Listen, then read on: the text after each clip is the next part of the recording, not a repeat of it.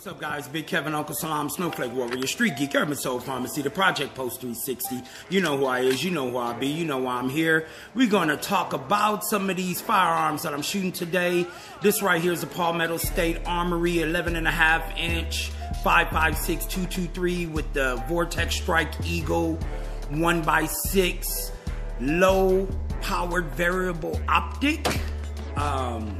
I'm shooting at 110 yards approximately. We didn't have our rangefinder with us today, so I had to kind of pace them off. I paced off 100, then I walked like 10 more steps just to make sure. Got a lot of upgrades on this one. 3.5-pound drop-in trigger. I can't even remember the name of it. Geez, I can't believe I did that, and I should probably research it, but I didn't. But as you see, I was making really good hits, but I just upgraded it.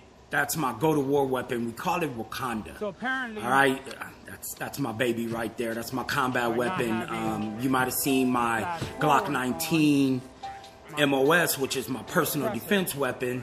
This one right here is if I ever had to go through it, this is what I'm going to grab right here when the shit hits the fan. And so right here you see me putting the Strike Industries oppressor on it. That's a compensator. I'm sorry, the compensator is actually the King Cop by Strike Industries. The flash forward is the oppressor. What I had was Piney was sitting next to me at the table. He was obviously social distancing about 6 feet away. And the first time I shot it, because all the gas direct to the side, it was doing exactly what people say when you have a compensator on. And it was flashing them pretty hard. So obviously right here, I had to shoot. I didn't feel like standing. I didn't feel like readjusting cameras. So I was like, yeah, I'm gonna just sit down and see if I can hit the 100 yards. This is my PSA 7.5-inch. 300 blackout. It's the newest edition. Haven't even actually named it yet. But this one right here, obviously somebody comes in my house, this is what they go get. They go feel the wrath of this one right here. I like it. I wasn't sure if I was going to like a 300 blackout. It is kind of scary having one right now, especially with shit hitting the fan. One of the biggest problems that we're having right now is that all the ammo increased.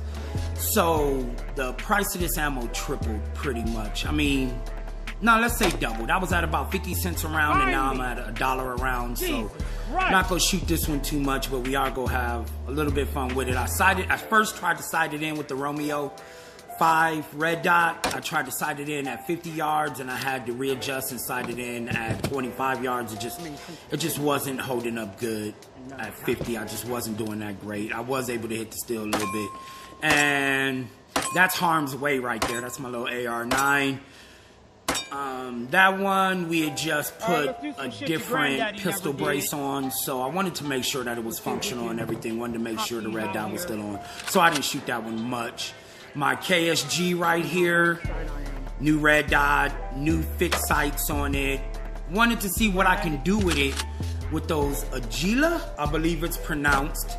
The Aguila mini slugs, the 7/8 of an ounce mini slugs. They're 1 3/4 inch, and I hit one. I got one hit. I thought I actually didn't get any, but I did get one hit at approximately 110 yards.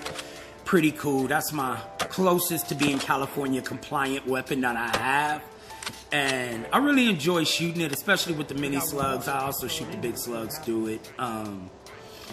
Here's me tossing one in right there. I just had one sitting on the table and one, so I'm like, oh, let me see if I can hit this target at 18 yards away. Yeah, that was kind of dangerous, but the angle that it was at, I knew once it came off, it would go in a total different direction with the angle. So I took that shot, and here's Piney right here shooting my 300 blackout without gloves on. Actually, you can see the gloves down by his elbow. I didn't realize that he didn't put them on yet, and we had a conversation after that because I had to Perel my joint down once he finished because I was like, oh my God, man, you trying to spread that coronavirus, social distancing. We got to practice social distancing. All right, guys, peace, love, and blessings. Everybody have a wonderful, kick-ass pandemic. Stay locked down and be safe. Peace. I got beans, greens, potatoes, tomatoes. You name it! Nuh-uh, you don't do that. I'm a grown-ass man. I do this for the ancestors.